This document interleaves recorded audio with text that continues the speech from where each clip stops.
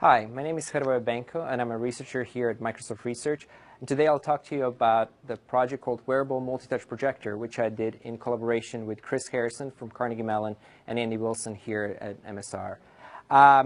This project is guided by the idea of being able to detect and provide touch and gestures, touch and gestural interaction on any available surface. So right now on our devices, most of the interactions, or actually all of the interactions, are constrained to a particular device form factor, to the screen of, let's say, a smartphone or a tablet.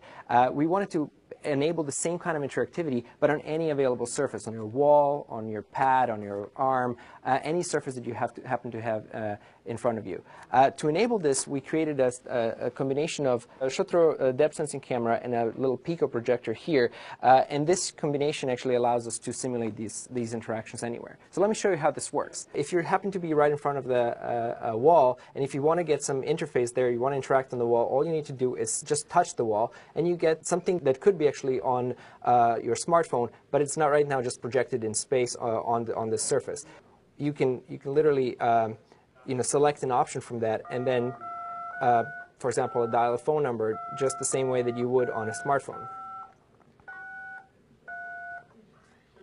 Another example is, what if we wanted to create something here? So again, touching this particular surface, you've noticed that the interface actually adapts to the surface size, and now we can use this to draw on this pad, for example. So it's not only one touch, but actually you have simultaneous multi-touch, just as you would expect from any touch-enabled application today.